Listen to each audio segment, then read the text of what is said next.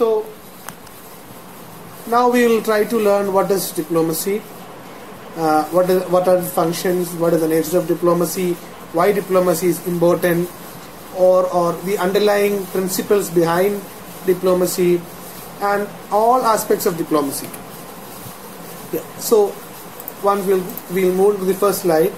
So diplomacy is nothing but an area of speciality in international relations that focus on the tactical inter-governmental relationship aimed to achieve national interest without being confrontational between or among the nation. It is basically not going into a fight, but rather you speak each other and try to do something. And the people who do this on behalf of their country are called diplomats, which I have told you. So there are two things, diplomacy as well as diplomats.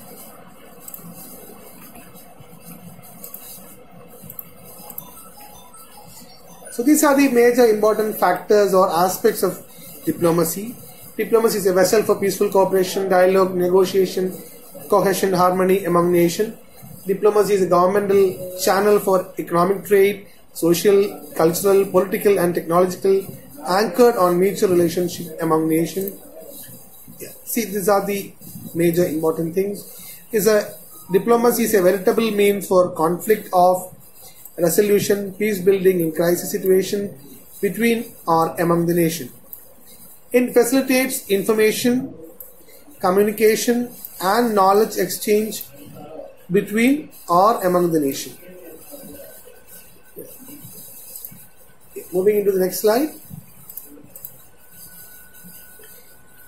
I think I've taught you what is the nature of diplomacy. The first one is the first factor is that diplomacy is immortal. I think I've explained this, so I'm just going like in a fast way so that we have to learn the functions. So this is the first nature. Diplomacy is not immortal. It is not immortal. So it's a means of international relations. It is a machinery for action. It acts through settled procedures.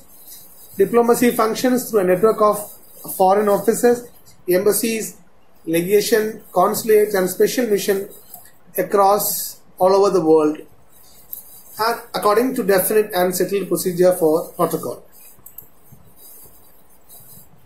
So bilateral as well as multilateral in form. Diplomacy handles all type of matters. Breakdown of diplomacy always leads to crisis. Diplomacy operates both in terms of peace as well as war. Diplomacy works in an environment characterized both by conflict and cooperation. The 10th one is diplomacy always work for security, securing national interest of the nation it represents. Diplomacy is backed by national power. Diplomacy is backed by national power. And the test of success of diplomacy. So these are the important nature of diplomacy, which I think I have explained in the Zoom class. So I was just brushing it, whatever is there. So now we'll try to understand the objectives of diplomacy. Broadly speaking, diplomacy seeks to secure two types of primary objectives for the nation it represents. They are, first one is political objective and the second one is non-political objective. As the name indicates, political objectives always work to secure the goal of national interest as defined by the nation foreign policy. So in a foreign policy of a nation, it is defined that the primary aim of all foreign policy is to secure national interest. So keeping in mind that the political objective of diplomacy is to secure the goal of national interest. It always works for the increasing the influence of state over other state. It uses persuasion, promise of rewards and other such means of this purpose.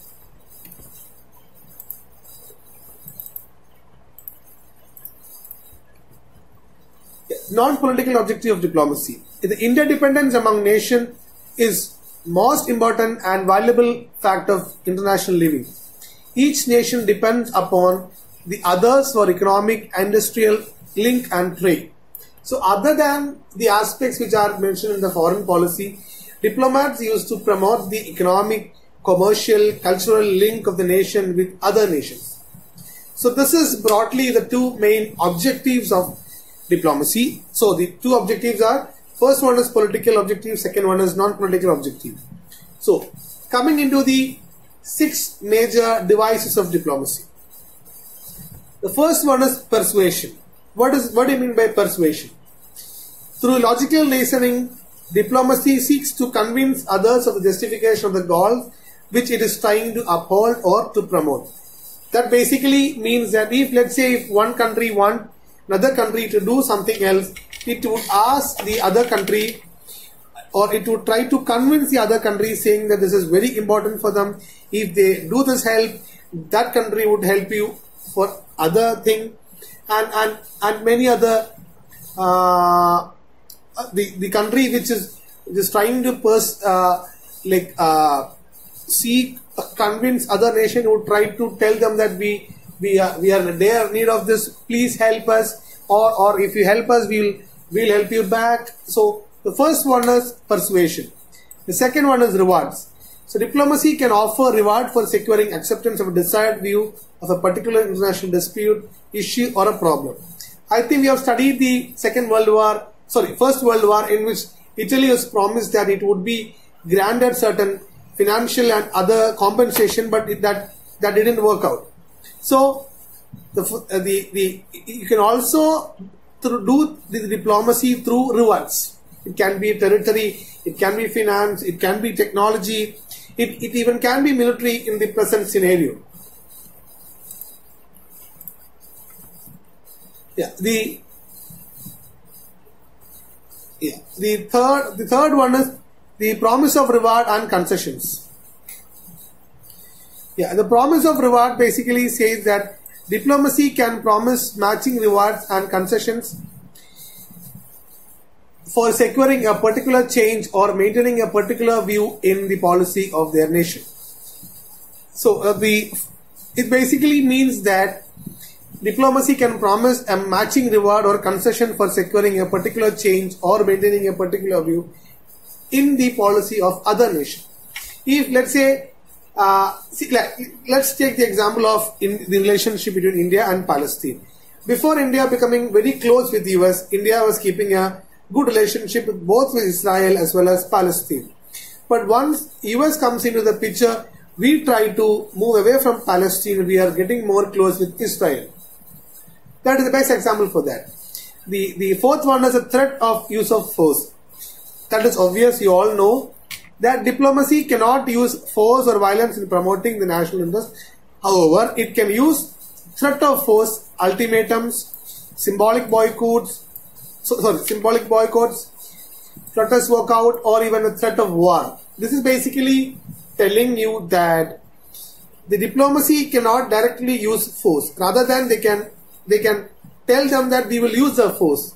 A nation can threaten us or make the other nation scary. Or the forms in which they would do are through ultimatums, through symbolic boycotts, through protest walkouts, or even the threat of war, which say that if you should do this before this particular period, or we are trying to boycott, or we are trying to boycott you in any international forum, or in protest walkout, or all these kind of things. So the fifth one is non-violent punishment. By depriving a promised reward of a nation, diplomacy can inflict non-violent punishment on other nation. This is nothing but India tested nuclear weapons. So India was, US put some ban on India with regard to trade and many other things. That is a kind of non-violent punishment. The sixth one is the use of pressure. By using pressure tactics, diplomacy can force other nations to accept the desired view or policy or decision or goals that it represents beside. Besides these, diplomacy uses propaganda, cultural links, exploitation of situations, creation of particular scenes, and rigidity. In Kautilya, it suggests Sam, Dham, Dhanda, Bheda, Niti as the tactics of diplomacy. Those are the tactics mentioned in the Arthashastra.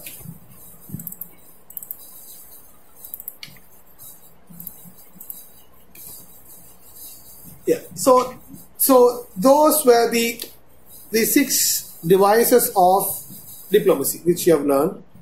So now we will go to the functions and the role of diplomacy. In performing its task and securing its national objectives, diplomacy has to undertake a number of functions. This is very important. You have to learn what are the major functions of diplomacy that can also be asked in exams also. The first one is the ceremonial as well as symbolic function. The diplomats of a nation are symbolic representative of the nation, and they represent the state and the government in all official ceremonies and functions, in non-official, social, cultural, and held in the place of their posting. Yeah, so let's take the example of the US President visiting India.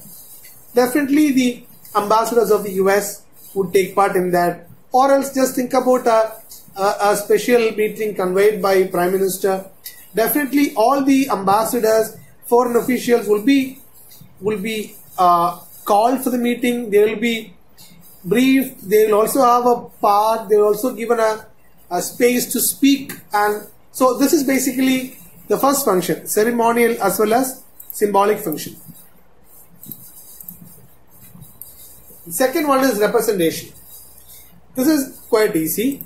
A diplomat formally represents his country in a foreign state. He is a nominal agent of the communication between his home office and that of the state to which he is accredited. Yeah, let's say if India, now India, the India government is trying to get expats. Expats is basically the citizens who are living in other country. So Indians are basically working in Gulf. So in this corona situation, they are trying to get Indians from Gulf countries to India. So how do India is doing it? India is doing through its ambassador in UAE. So he is representing our country in UAE. His representation is valid and political. He can vote in the name of his government. Of course, in doing so, he is totally bounded. He is totally bounded by the direction of his home office and the foreign policy of the nation. Yeah. See, once I tell you that they can represent their home nation, their representation or their activity should be within the foreign policy of the nation. Yeah. The third one is negotiation. To conduct negotiations with other states is substantive function of diplomacy.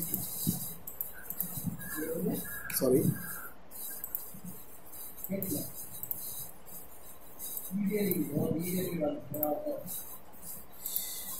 Yeah, so to conduct negotiations with other states is a substantive function of diplomacy. So diplomats observe Palmer.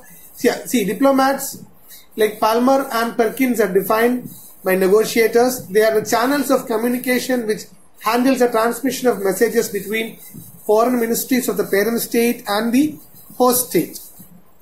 There is not it basically means that let's say if I am an ambassador of a particular nation, my nation or my state would convey many things through me to this particular country. So that is happening in this situation. So they are the channel of communication which handles the transmission of messages between foreign ministry of a parent state and host state. If let's say many Indians are being held in Iraq, for example, let's say terrorists are let's say terrorists have stranded people. So if India want to rescue those people, the first and foremost thing India can operate is through its ambassadors, through its foreign officials. So along with the nature of message, the manner and style of delivering the message greatly influence the source of negotiation. The role of diplomacy in conducting negotiations has, however, declined in our time because of the emergence of multilateral diplomacy, personal diplomacy, political diplomacy, summit diplomacy, direct communication link among the world, and stop statement. Now the role of negotiations are coming down, this is precisely because now nations used to speak each other. Like if we know that if there is something urgent, that Indian Prime Minister would speak with the other nation and take action in the required action, whatever is required in it. So whatever, if one particular nation want to convey it to the other nation, now the leaders are also doing it directly. So the prominence of negotiation is coming down nowadays, but that doesn't mean that the prominence has gone. The prominence are still there, but because of the multilateral new kind of diplomacy, there are summits, there are meetings, negotiations and communication among the world leaders. The role of negotiation is coming down. So next slide is, the next one is reporting. Reporting is nothing. It involves observation of political, economic, military, social conditions of the host country and accurate transmission of the finding of diplomats to his home country. Yeah, let's say there was a riot in Delhi in the last February or in Jan, I guess. It was in February. So in that situation, all ambassadors would give a report to its current country saying that these are the problems that India is facing, and it would at time it would also issue alerts to its citizens. Let's say there's a problem in India, the UK ambassador would announce that the citizens of UK who are in India should be aware, should be careful. So those are the kind of message that they do. The political reporting involves a various reporting about assessment of the roles of various political parties in the politics of host country. It seeks to access the friendliness of hostility of various political grouping. So all kind of things, economic issues, political issue, socio-cultural issues, everything will be reported to the host country. Sorry, the economic, social and political condition of the host country will be reported to his home country. Host country is the country in which the diplomat is working. Let's say if Indian ambassador is working in UAE, UAE is his host country and his home country is obviously India. So he would definitely transmit the economic, political issues happening in the country to his home country. Economic reporting involves the sending of reports to the Home Office containing general information about military, health, trade and potential of the host country and the level of social, cultural conflict among the nation. So all these aspects are being transmitted to the home country.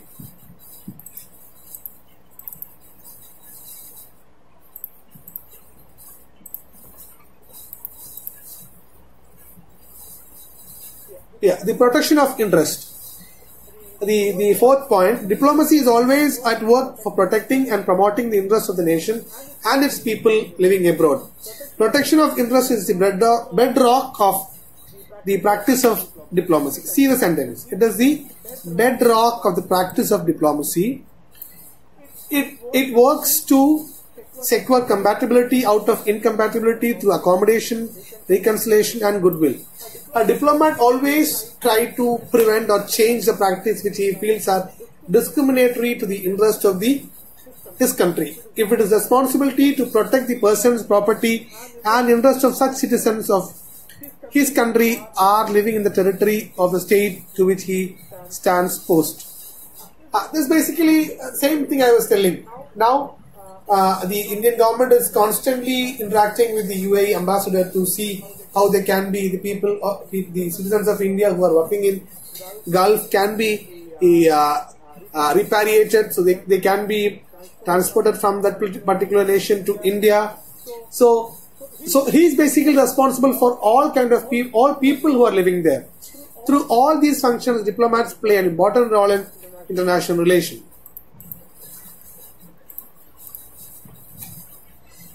Yeah, so these are basically the functions of diplomacy: ceremonial, representation, negotiation, reporting and protection of interest. These are the new functions of diplomacy. The kind of diplomacy has changed across the time because the kind of relationship among the nations are also changing, and there is a new relation, there are new politics, there are new international relations that is happening now, but there is also an old diplomacy which was already there very long back.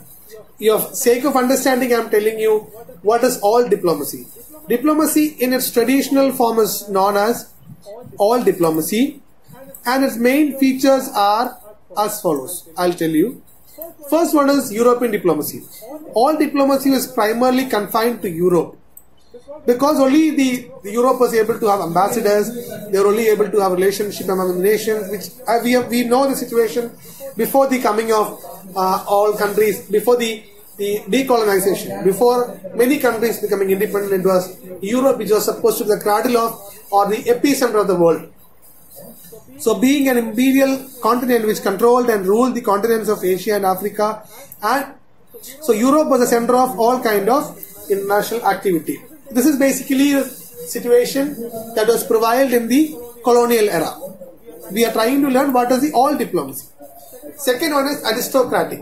In all diplomacy, the conduct of foreign relations was considered to be prerogative of the king or the rulers and their trusted ambassadors. See, now almost all countries are democratic countries, so there is a way in which diplomats are appointed. In India, diplomats are basically selected through civil service examination. Those who secure, those who are allotted the service of Indian Foreign Service are generally appointed as ambassadors. The diplomats used to be selected by monarch, but earlier, this is the all diplomacy. Earlier diplomats used to be selected by the monarchs and were responsible to their lords.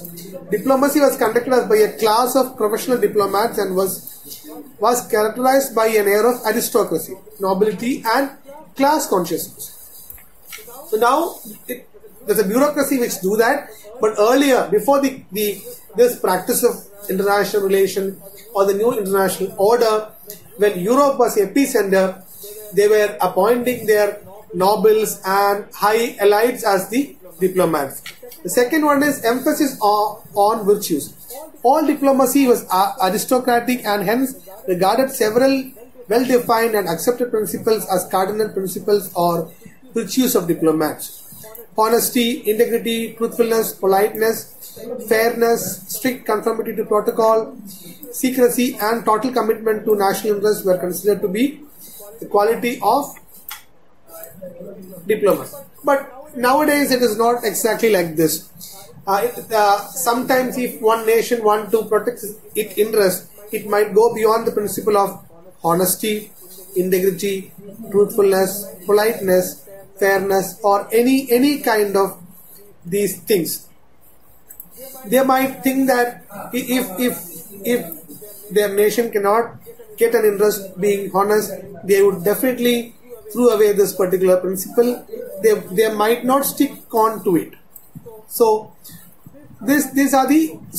all diplomacy was giving emphasis for these things, which now the new diplomacy is not giving that much importance. Yeah. So we will move on to the next one. The fourth one was secrecy. Secrecy is also one of the main features even in the new diplomacy, but was considered to be the hallmark of all diplomacy. The complete secrecy in respect of negotiation as well as about the outcome of these negotiations is considered to be vitally important condition for all diplomacy. But there is no complete secrecy which is not possible now, because there are intelligent wings of the host country which will be able to know.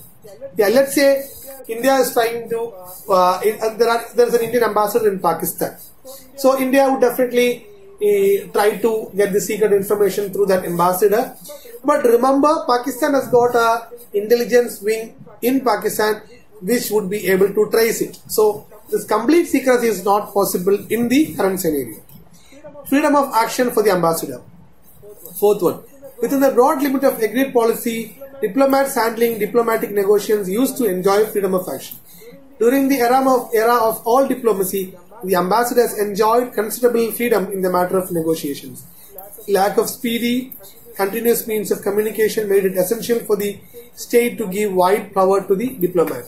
So in the earlier all diplomacy, ambassadors were having more power because they feel that if they are not given more power, the actions would not happen properly. But now the ambassadors are not so powerful. They are under the control of the government, or under the more control of the government. So this is basically the crux of diplomacy. So we have understood the nature, function, all diplomacy, and so I am also sending the this PPT to you, so you can listen to this lecture, see this PPT, then you can learn about it. Thank you.